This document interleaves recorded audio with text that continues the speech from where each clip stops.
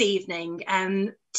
Now we're going to be looking at Agatha Christie and crime fiction as a genre. So 100 years ago, this year, Agatha Christie published her first novel, The Mysterious Affair at Styles, and introduced us to one of her most famous characters, Poirot. Over her lifetime, she's published 66 detective novels, 14 short story collections, and has become one of the biggest, the biggest selling author of crime fiction, full stop. To explore crime fiction and Christie's work and how it's influenced crime writers, I'm joined by an amazing panel of speakers. So we have Sophie Hannah, who's the who is a best-selling writer of crime fiction herself. Her 2013 novel, The Carrier, won the Crime Thriller of the Year award. She's also the author of 4 highly acclaimed Poirot mysteries herself. Alongside Sophie, we also have Rachel Housel-Hall, who's a critically acclaimed author of crime fiction as well, whose work includes the detective Eloise Norton series and the Christie-inspired They All Fall Down. She serves on the board of directors for the Mystery Writers of America. And joining Rachel and Sophie, we also have Vaseem Khan, who is the author of the best-selling and award-winning Baby Ganesh Detective Agency novels, which are set in modern-day India, and they feature a detective named Ashwin Chopra. And in homage to Christie, the most recent novel in the series is called The Last Victim of the Monsoon Express. So, Sophie, Rachel, and Vaseem, thank you for joining us this evening. I guess the first thing I want to really ask you about are your own novels, because you've all done something very different with the crime fiction genre. Vaseem, you've taken the concept of the Orient Express to India. Rachel, you've taken the spirit of And Then There Were None to modern day LA. And Sophie, you've actually taken on the voice of another author by writing Poirot novels. So I wonder if you could tell us a little bit about your journey into crime fiction and the books that you write. If I start with Vaseem. Right, so one of the things that you quickly realize if you're trying to break into crime fiction is that you have to do something different. It is the world's most popular genre now, but it's also incredibly crowded. So for me, because I'd lived in India for a decade, I wanted to write about India. And I personally think, as do many crime authors, that crime fiction is a really good vehicle for exploring social issues. And that's what I do with the Baby Ganesh agency series. So you have Chopra, who's in his late 40s, he retires from the Bombay police force, but he also inherits a 1-year-old baby elephant at the same time. So the elephant is a metaphor, it's a symbol for India. It allows me to add some subtle humor throughout the series, but what we're doing is we're exploring India as it is. But the inspiration for some of the stories in that, not just The Last Victim of the Monsoon Express, but another novel in the series called Murder at the Grand Raj Hotel, which again is a very Agatha Christie style Death in the Nile kind of vision, where Chopra is called in after the murder of a wealthy American at this premier Indian hotel based on the real Taj Hotel in Bombay. And he does what Christie's Poirot would do. He goes around, number of suspects come to the fore, and then we have a big denouement when he gathers everybody together and we find out who committed the murder. And for me, the inspiration for that came from my younger days, because I grew up in Britain. My parents were born in the subcontinent, came to the UK. I was born here. We grew up here. And I remember in my teens, the only thing that the entire family would watch together was the Poirot adaptation starring David Suchet. And that was quite amazing to me, because my father couldn't even speak English very well, but he just loved seeing this very quintessentially English TV show with this English, not English, but the setting was English, but the detective, and with his quirks and his mannerisms, something about that appealed to him. And I think that stayed with me throughout the years, so that as I started to write crime fiction, I couldn't help but be influenced by Christie. Thank you. That's really interesting. It seems to be a running theme, and it was mentioned in the panel discussion earlier about how that ITV Poirot series has been so formative for so many people's experiences of Christie. Rachel, turning to you. So in America, Christie's just as huge as she is here. How did you come to crime fiction? What was the inspiration behind your stories, and how does Christie play into that? Right. I came into Christie pretty late in life. Growing up, in America, and as a Black American, she wasn't much of a force in our world because just because. My mom did actually, she watched Masterpiece Theater, which was a PBS show, which had lots of adaptations of Christie novels into movies. And so I knew about her, but I didn't understand what the big deal was. Um, when my husband and I first started dating, he he loved, one of his favorite movies was Murder by Death, which is a Neil Simon movie with all the satire of, Dashiell Hammett, Raymond Chandler, Agatha Christie, and these characters. And it was really funny. I'm like, well, who is the little lady supposed to be? And that's when I went back and discovered Agatha Christie. I was an English American literature major, but we did not read Agatha Christie. We did the usual, English canon that did not include genre writers because genre writers, they don't matter. So after watching Murder by Death, I started kind of digging. It's like, oh, she's kind of cool. I like these stories. And, I read And Then There Were None, and I like that one a lot. And I saw it in different books that I'd read. It's like, oh, that stems from a Christie story. Oh, Murder on the Orient Express. Oh, I've seen that kind of around.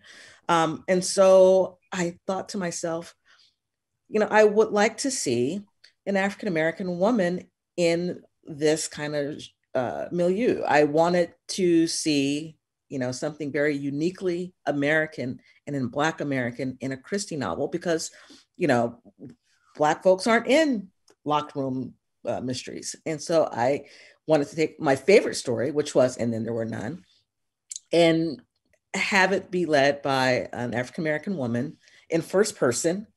And knowing that it's first person and knowing what the story's ending was, it's like, okay, how am I going to do this? And then also take, as Fasim said, social issues and have them embodied by certain, especially very American types of people. So it was a challenge. It was fun. Um, I used all of my, what I've learned in my formal education on how to write this book. And it turned out cool. I had fun writing that ending. And Sophie, how did you come to crime fiction then? Because you do a lot of different things, but crime fiction seems to be the running thread. Yeah, so I became absolutely obsessed with mystery fiction, which is crime fiction, but the thing that I love is the mystery. And I became obsessed with mysteries as a very, very young child. I was maybe about 6 or 7, and I discovered Enid Blyton's Secret Seven books.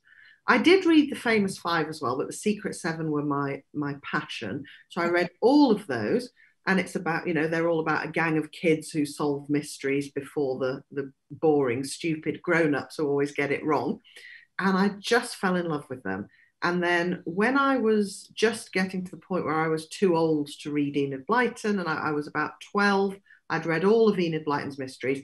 My dad bought me a copy of The Body in the Library by Agatha Christie. He used to go to lots of secondhand book fairs, and he knew I liked mysteries. So he saw this copy of Body in the Library, which is an excellent Miss Marple novel, and he just bought it on spec, thinking, oh, well, she might like this. And I read it age 12 and thought, this is everything I have been wishing for in my wildest dreams. Because what I'd been hoping for was to find kind of Enid Blyton mysteries for grown-ups, and that was what Agatha Christie seemed to me to be. So between the ages of 12 and 14, I read every word that Agatha had published. And by the time I was 14, I was one of the world's leading experts on Agatha Christie. And like, it just set up in my brain the blueprint for what the ideal novel should be and do. And it just sort of reaffirmed my love of the mystery genre.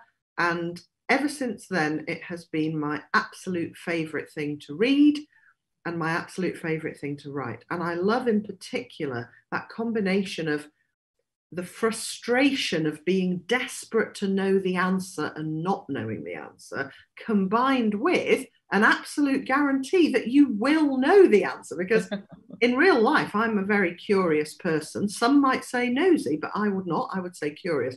And very often, if there's a mystery in real life and I'm desperate for the answer, I have to accept that I might never get it. Whereas in crime fiction, you know that you are going to get that moment of satisfaction where you go, now I understand how it all fits together. And that's what I most love.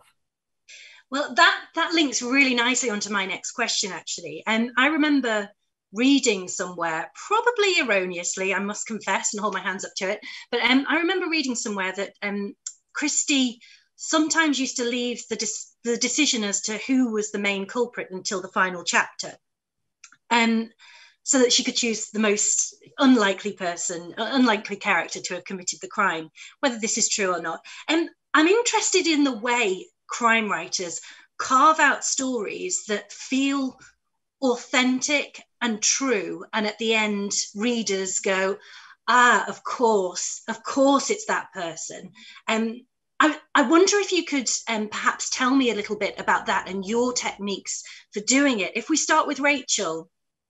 I like earning every twist I give a reader, and I like planting the seeds very early on. I want to tell you basically who did it, but with this hand say she did it, but with this hand do all kinds of crazy things like magic.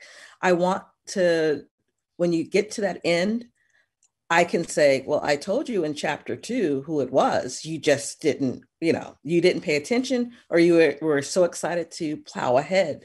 I like when a reader gets to the end, there's some sort of satisfaction that only if I had only paid more attention or thought more about that over there, I would have solved it. I don't want it to be a Scooby-Doo reveal. You guys know Scooby-Doo, right? Yes. Okay. Yeah, so I want it to be like this fully formed and very honest reveal. And that takes time. That takes draft after draft for me, planting seeds in every chapter about who this is. And we were talking earlier about first drafts and how I hate first drafts because I don't know what's going to happen. Even if I have an outline, we all know that ideas sink sometimes outside of that idea of what you have. And it's around the third draft where I am totally convinced of who done it. And then I get to go back and make sure that it's evident in every chapter I write. That's interesting. And Sophie, do you have a similar approach, or do you differ in how you carve out a story? Well, I would not like to wait till the last chapter to decide who did it, because I mean, I agree with Rachel. I think we as writers are better able to cleverly misdirect the reader and plant the clues and write things so that we know that the reader will interpret it in this way, but we really know that it means that. All of that sort of setting the stage to make the revelation when it's time, can only really be done if you, the writer, know exactly what's going on from the start. Now, that's not true if you're willing to do endless rewriting. So I could imagine going along, but you see, I couldn't actually, because I wouldn't know how to write chapter 1 or chapter 2 or chapter 3 if I didn't know what story those chapters were part of. So I have huge admiration for crime writers who can start writing their crime novels not knowing any of the plot beyond what they're writing in that moment. I have huge admiration for all the many writers who say they do that and pull it off admirably. But personally, I like to know everything so that I can then decide how to portray things and reveal things and misdirect. And I can't imagine being able to do that without knowing up front. Yeah. And Vaseem, how about you? Where do you fall in this? Well, I'm going to act as a tiebreaker here, and I'm going to fall on Sophie's side of the fence. And I'm going to go back to something she said a couple of minutes ago, which is the mystery element of crime fiction, because I think more than anything else, the kind of crime fiction that I write is about the mystery element. And at the other spectrum of crime fiction, you have fast-paced adventure thrillers where the mystery is less. It's much more about the action and all of that, all of those kind of things. So for me, it's the intellectual challenge that you're giving to a reader, so that in tandem with you, they go through the plot and they solve this mystery, hopefully. And if not, they at least get that great payoff at the end where they scratch their head and say, oh God, I missed that clue, and otherwise I would have solved it. And to do that, in my opinion, and certainly the way that I work, is to start with the crime, usually a murder. And then I ask myself the four main questions: how, what, why, and when. When did this happen? Why? What is the motivation for this person dying? How was the murder committed, etc., etc.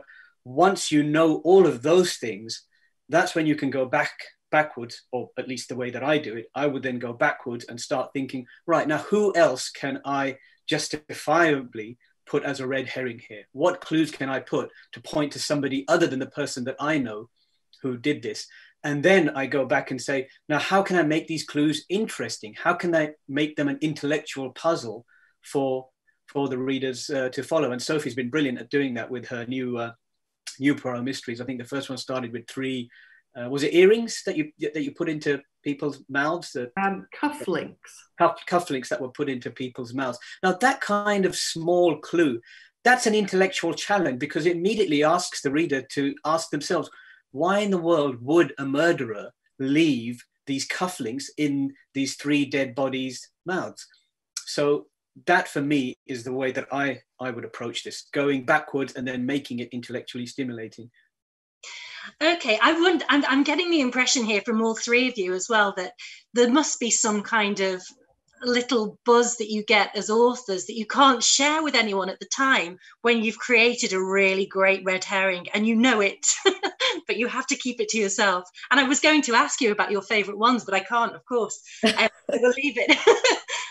The next question I had, which I think is a key attribute to most crime fiction, is the central character, whether they're a police detective or they're someone working on the outside, kind of looking at a case happening elsewhere. So I'm interested to know about the key attributes of the crime fiction detective, or sleuth, if you like. Sophie, I think I'll start with you, because I also want to push you a little bit on the question I asked you before, with regards to writing using someone else's voice. So if you could tell me about Poirot and how you came to channel Christie in your writing. Yeah, well, first of all, in terms of what you just said about the characteristics a detective should have, I don't think there is a set of characteristics. I think, as long as your detective character is doing whatever you want him to do or her to do successfully, Poirot is a very flamboyant detective, but Ruth Rendell's Inspector Reg Wexford, he's not so flamboyant. He's more a sort of good, responsible, ordinary man. Inspector Morse is very sort of bad-tempered and he likes his opera. So, I don't think there's one set of characteristics that detectives in fiction should have. I tend to particularly like, especially now in contemporary crime writing, detectives where I think, this is an unusual, this is just a person that I haven't met before who happens to be a detective, rather than here's an author who sat down and thought, I'll create a detective, and given them all the characteristics that they think detectives should have, because that leads to very hackneyed and unoriginal writing. In terms of Poirot, I am not in any way trying to write in Agatha Christie's voice or to channel her voice. In fact, one thing I was clear about right from the start is that I don't believe one writer can or should try to mimic the writing voice or the prose style of another writer. I don't think it can ever work. I think your voice and your style as a writer, it's like your fingerprint. It's completely unique. So I was very clear from the start that I am not writing new Agatha Christie novels, and I am certainly not writing as Agatha Christie or in her voice. All I'm doing is, I mean, I'm certainly writing Agatha Christie brand novels, but that's very different from writing Christie novels. So what I'm doing is writing new novels in which Agatha's detective Hercule Poirot is the star attraction. And I saw my job as basically to be creating new and challenging and brilliant and exciting mysteries that Agatha Christie's Poirot could then solve. And so the way I got round the voice thing, because I didn't want people to think this is someone trying to write a Christie novel in Christie's voice and getting it wrong. So what I decided to do was create a new narrator and sidekick for Poirot, Inspector Edward Catchpool. So he is the narrator of all 4 of my Poirot novels so far. And he's also working with Poirot on all these murder mysteries. And that to me seemed like a brilliant way to deal with the fact that it was a new voice and a new person writing about Poirot. Because if anyone reads my Poirots and thinks, these don't seem exactly like Christie Poirots in their tone, there's a sensible reason for that within the framework of the book, which is this is a new person talking about, writing about, and working with Poirot. Thank you. That's a really interesting approach there, because as you say, there have been some authors that have done exactly what you said you were guarded against doing, and yeah, it often works, it often doesn't. Basim, moving on to your central character, what was the reasoning behind him, and what were your, could you tell me a little bit about the attributes you wanted to give to him, or that came about organically? Well, I can sum up what I think a crime fiction character, protagonist, needs to have with one word, and that is likability. And that's if you want people to read a series and continue to read the series. Now, we have to be careful what we mean by likability. What I don't mean is someone lovable and warm and cuddly. That's not what I mean at all. What I mean is, say you take the case of Poirot, for example. Now, on the face of it, he's not a likable person. He's quite superior-minded, and he's quite curt and abrupt, and he's got these quirks and mannerisms. But if you read enough Poirot, you do fall in love with him, and he becomes likable to you. And I think there's a lot of characters that can be a lot of different character attributes that can be fit underneath that overriding characteristic of likability. So for me, Inspector Chopra, he is likable by the fact that he is an honest man in a very corrupt environment. And everybody knows that the Indian police service has a reputation for dishonesty and bribery and corruption and the rest of it. So he stands as a character who's different to that. He doesn't take bribes. He doesn't believe in the kind of things that people get away with in that society in which he operates. And that in itself gives him this inherent property of likability. But there's other things, that small things like taking in this 1-year-old baby elephant, even though he lives on the 15th floor of a tower block. Why would you do that? You can easily send him somewhere else, but his inherent goodness prevents him from doing that. So these kind of things, I think, under that banner of likability are the single most important attribute, but likability defined as a way of creating a character that people want to spend more time with. Thank you. And I just love that you have an elephant as a sidekick in your novels. That's just like the most unique thing ever. Rachel, so your long-running series are your Eloise Norton novels.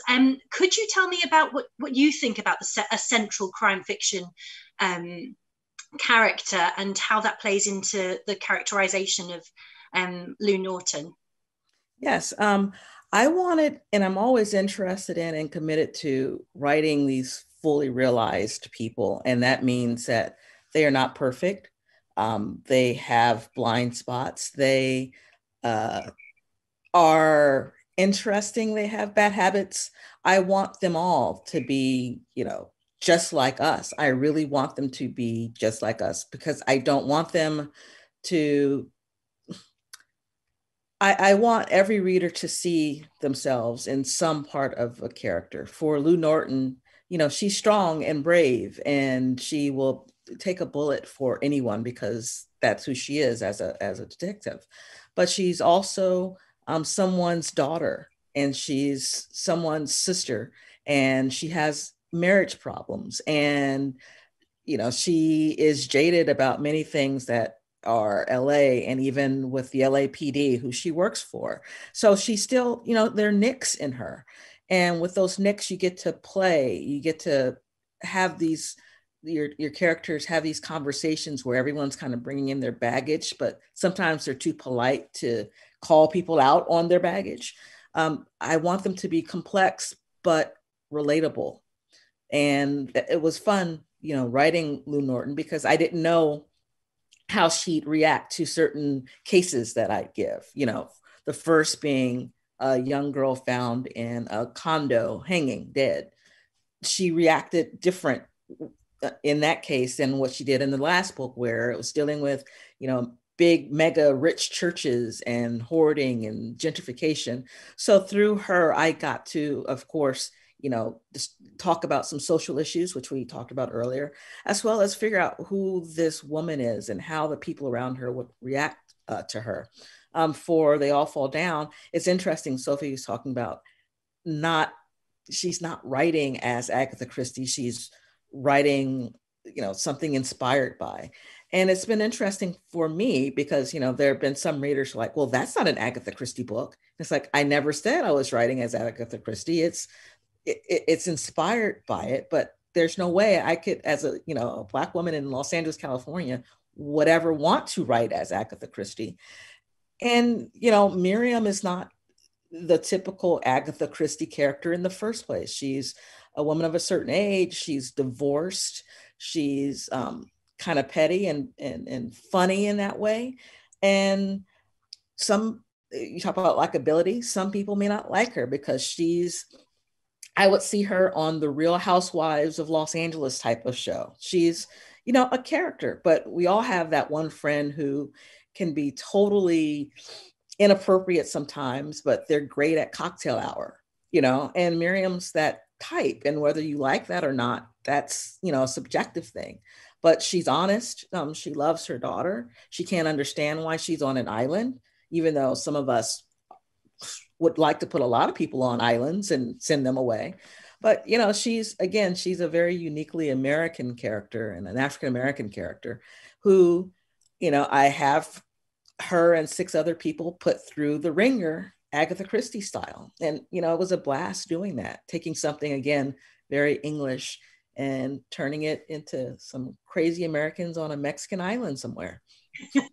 It's great. It's great. It's really, really, all of your books are fantastic and really enjoyable reads. I want to move on to the idea of the who done it, or the why done it, or the how done it. And I'm going to read a quote from Poirot here. He says in one of, pardon me, he says in one of the books, every one of you in this room is concealing something from me. So it seems to me that the crime fiction is as much about secrets as it is solving a mystery, and how those secrets reveal the maybe not very nice character, the darker side of characters and beneath the facade. So alongside, you're finding out who committed the crime, who committed the murder, the rest of it. You're also finding out things about characters that aren't related necessarily directly to the crime as well. I'm interested in this idea of a whodunit and secrets as well, and how they play into each other. And Rachel, I wonder if you could speak on that a little bit as a theme of crime fiction. Every story I write, everyone has a secret, and I love it because, as you just said, it may not relate to the crime, but it colors every answer you give someone.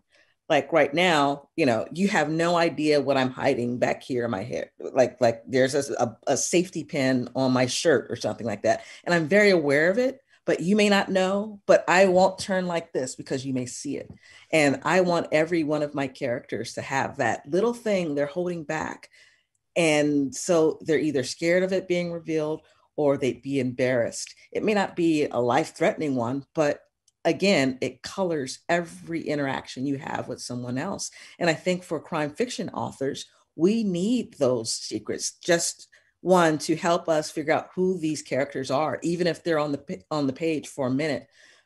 It also drives the narrative of the red herring. It's like, oh, I can tell she's kind of not answering 100%. Maybe she could have done it. And as a writer, that makes me excited. That's like my third draft when I get to do that kind of art where you're shaving things and making little divots in people. But yeah, everybody has to have a secret, even if it's I have a poppy seed in my back molar and you can't see it, but I kind of taste it and it's driving me crazy. And so I just want to end this interview because I want to dig in my tooth to get this seed out. So yeah, I love secrets. Please stay with us. Please don't end the interview. It's fine.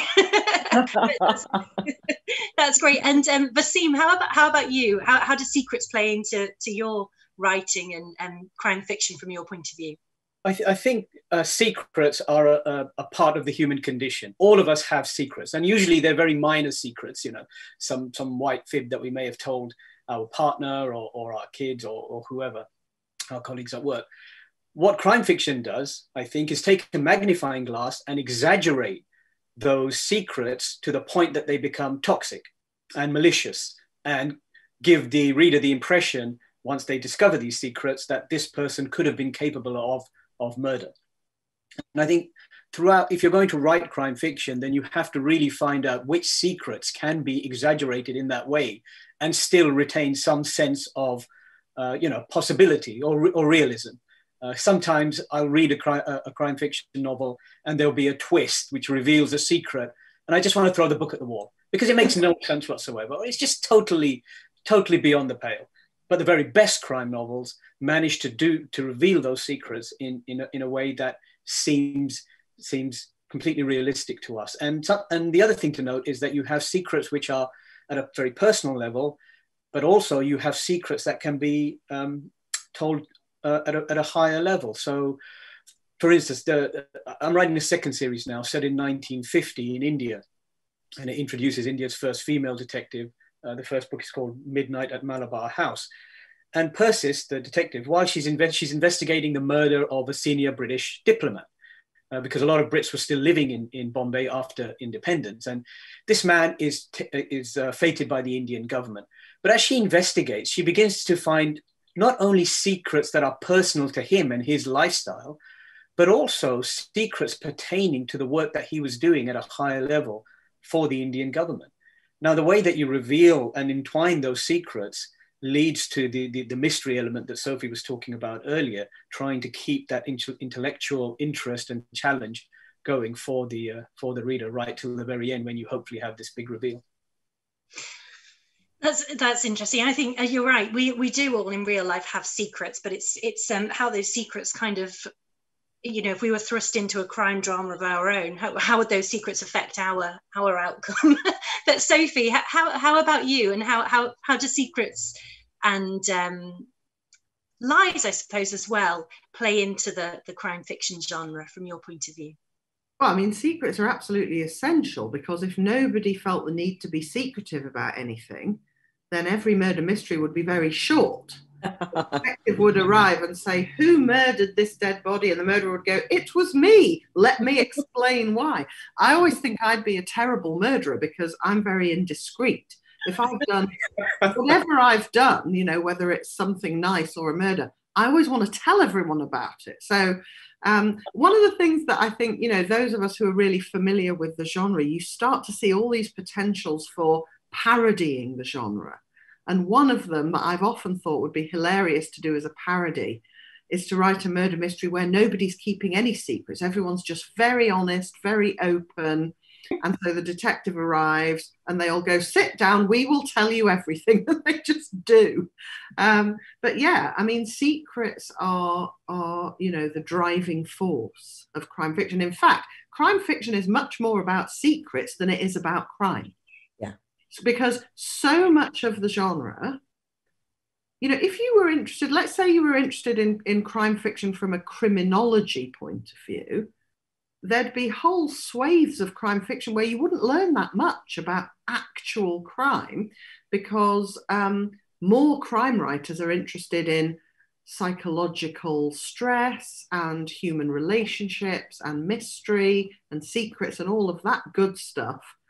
And I think for a lot of us, certainly for me, the crime part is the part I'm least interested in. If I could find a way to make it high stakes enough that people would be desperate to find out without writing about murder, then I probably would, because I'm not actually that interested in murder in and of itself. And one of the things I do in all my books is I always think, okay, somebody needs to die, that's clear. I'm not particularly interested in murdering them in an interesting way. So you will notice that a lot of my murder victims are very boringly killed. They're either stabbed or shot, whatever gets them dead most efficiently and involves me in the least research about crime. And then I have more time and space to focus on what I'm really interested in, which is, what do people want other people never to know about them? And what aspects of because the thing about secrets is, yes, it is all about what we don't want other people to know. But when we don't want someone else to know something about us, it's because we don't want to know that about ourselves. It's like our own sense of psychological survival is only possible if we kind of pretend we're not the real us, but some better version. And that pretense can't happen anymore once everyone knows that you've killed the butler and hidden his body in the coal shed, So yeah, I think secrets are absolutely fundamental to crime fiction. Well, I love how you said about wanting to write a novel where everybody just can't help but tell the truth. I think that would be fantastic. And it leads me on, in a way, I suppose, to the challenges of writing crime fiction. And by challenges, I mean in a twofold way. It's a genre that has a very rich history with some very, especially in the English language, some very well-known, big beasts of the genre in terms of the writers and also the characters. You alluded to in Inspector Morse before, but then also, I probably get a lot of aggro here, but I believe it began with the Moonstone and Wilkie Collins, although I think there've been a few short stories beforehand, and then obviously Arthur Conan Doyle, Sherlock Holmes. Because of this huge legacy, what challenges are there writing crime fiction nowadays? And on top of that, what are your pet hates? And Vaseem, I'm going to go to you first for that one. Well, I work in a crime research center. So the biggest challenge nowadays is, of course, the level of technology that we have available to solve crimes. It's very difficult if you're going to set your crimes in a very modern environment to avoid the fact that, say, London, for instance, is the most CCTV surveilled city on earth. So it's very difficult to say that nobody saw anything, because it's usually captured on camera somewhere. And DNA analysis, all of these other tools that we have now, and increasingly artificial intelligence and the way that draws together links between various clues and bits of evidence and networks of criminals, means that it really is a lot more difficult for you to portray a plot where the people who are investigating it know absolutely nothing and then have to do all of the shoe leather and the interrogations, etc.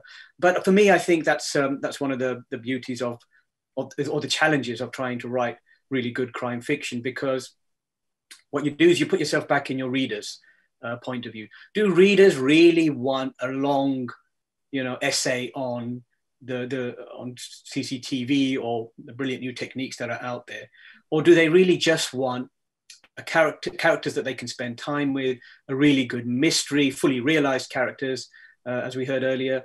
And do they then want to be able to revisit those characters, particularly if you're writing a series, revisit you as an author, because they trust you. They trust that you're going to deliver a good story that occupies their time in a meaningful way. And as far as bugbears are concerned with crime fiction, I think I hinted at it earlier, and that's the industry. And I understand why they do this, because it's marketing, it's advertising, but you end up seeing 30 or 40 books a year advertised as the greatest twist that you have ever come across, the unanticipated, the most shocking thing that you've ever seen. And that's fine. I understand why it's done, but it's usually not true. Usually you can see the twist coming. Usually it's far from shocking or unanticipated. But what's great about crime fiction is that occasionally you will come across a fantastic book where you could not see it coming and that floors you, and then you just cannot help but start talking about that book to everybody and saying, you must read this fantastic crime novel I've just come across. Thank you. And Rachel, I'll move on to you, but just Rachel and Sophie, with the caveat that we are getting close to the end of our time now. But what do you, Rachel, what are your pet hates, and also what are the challenges that you think the genre faces? The challenge right now, especially in America, is inclusivity. I mean, crime fiction tends to be very white, very male.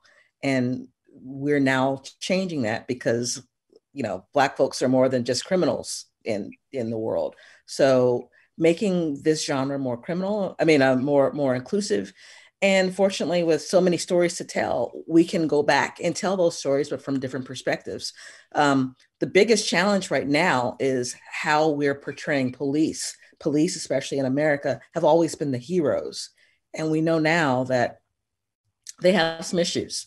And how are we going to reflect not just dishonest cops, but cowardly cops, cops who are not altogether upstanding and honorable? And how are we going to reflect that now in our writing? Because we now know that they do cheat and they do steal and they are dishonest. So that's going to be interesting in how, you know, this pandemic is going to play out in crime fiction. That'll be interesting too, as people are trapped in homes where, you know, there are abusive spouses and abusive parents, and how is that going to reflect in, you know, society, and then of course in literature. Yeah, I think it's interesting thinking about the pandemic side of things and the next generation of writers and their influence. And Sophie, how about you? What are the challenges that you think the genre faces?